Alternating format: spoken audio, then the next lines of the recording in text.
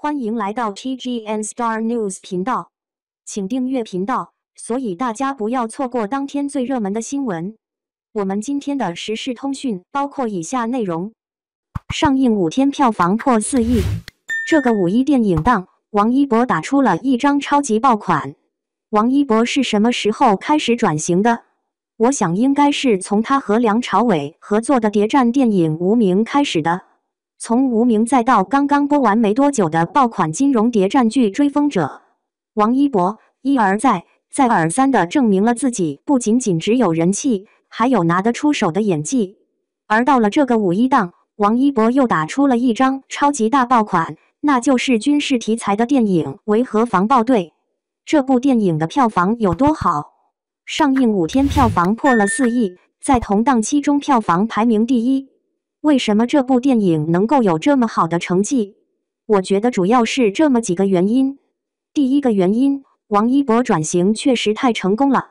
观众看到王一博出演谍战剧就已经够惊喜的了，没想到王一博这次又演了一个更惊喜的题材，那就是军事动作片。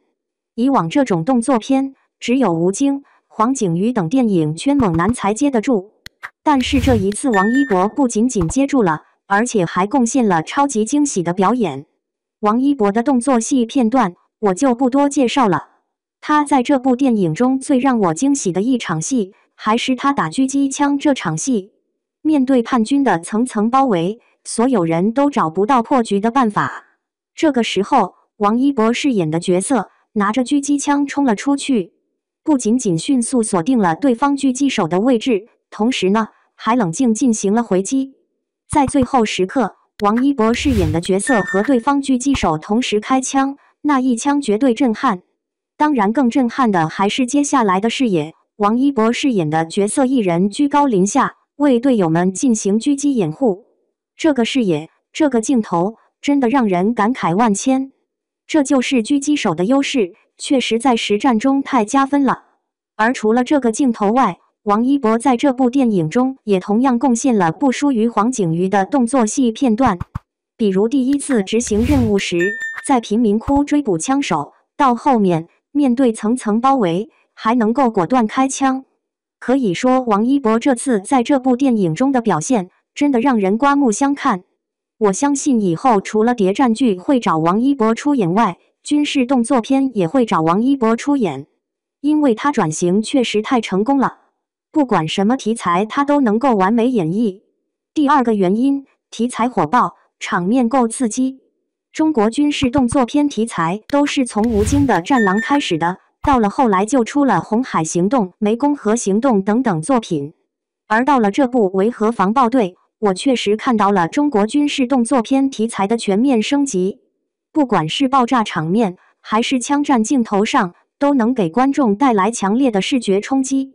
而在这部《维和防暴队》中，让我印象最深刻的还是这么几个镜头。第一个镜头是装甲车遭遇火箭弹袭击的那场戏，两辆维和部队的装甲车在执行护送人质的任务，突然卫星显示上就看到了火箭弹正在飞来，而维和警察靠着灵活的闪躲，一次次躲过火箭弹袭击。而除了天空中飞来的火箭弹以外，背后还有追来的机关枪。装甲车一面要躲火箭弹，一面还要和后面的机关枪车手开战，最后迫不得已，装甲车直接碾压了过去。那个感觉绝对刺激，绝对震撼。作为追车戏而言，这一段电影里的戏份真的值得好好夸一夸。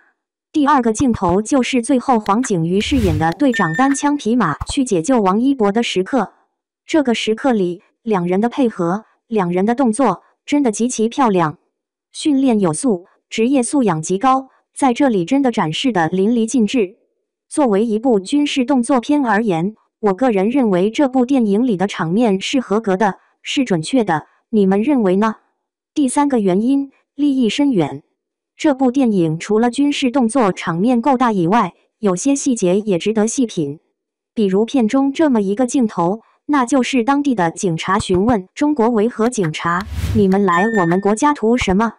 这里什么都没有。”中国警察的回答是为了这些孩子能够有一个快乐的童年。一开始当地警察不相信，但是后来看到中国维和警察的行动，看到中国维和部队实实在在做的事情后，所有人都理解了。还有一个片段是王一博饰演的维和警察被绑架，叛军要求中方换人，没必要为了不认识的人牺牲自己的兄弟。中方的回答依然很坚决，那就是正义没有国界，我们来到这里就把任务置于自己生命之上。这就是这部电影的立意，这就是这部电影的格局。中国维和警察是为了和平，是为了正义而来。有一句话说得好，世界破破烂烂，总有人在缝缝补补，这就是这部电影要传达的思想。有格局，有大场面，还有耀眼的演员，这部电影能够在5·1档拿下票房冠军，确实正常。感谢您观看视频，请订阅我们的频道以支持我们。